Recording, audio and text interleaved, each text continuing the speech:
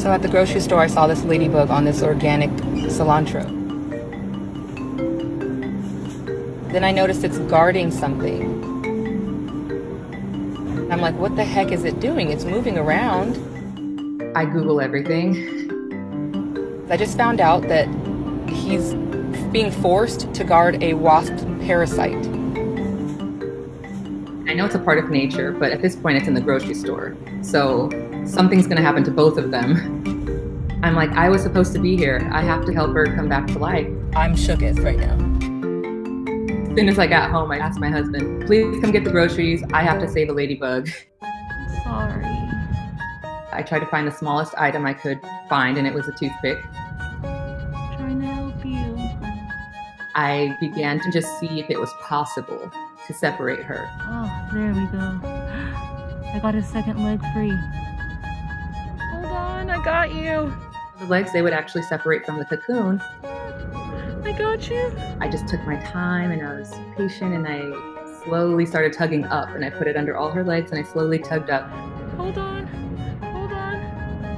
And she started grabbing onto the toothpick so hard. Hold on tight. Oh my gosh, I saved him. I separated her and she just held on to that toothpick. She still barely is moving. The first 3 days I had her, she really didn't move much. But I would put blueberry next to her face and she would occasionally lift up her head and actually eat the blueberry. She's alive. She's eating a blueberry that I put on her stick. So Ladyberry is her name. My friends and family send me text messages saying, how's Ladyberry doing? Everyone is invested. She's every day getting stronger and stronger. After I moved her to this little bowl that I have, she began to wake up. It was a whole new ladybug. I think that in some way that she actually feels safe and loved. Isn't she so cute? And it's helping her to thrive. She's resting. She just ate sugar water.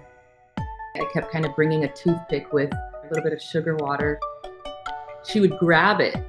Hold on, babe. Let go. I have to get you some more. Her preference was blueberries in the beginning. Then I introduced bananas, and she loves bananas. Just yesterday, I introduced raisins soaked in water, and for the very first time, I saw her little shell wings try to open. At this point, she does this little jumpy thing, which is cute. Oh my gosh, she jumped. She jumped.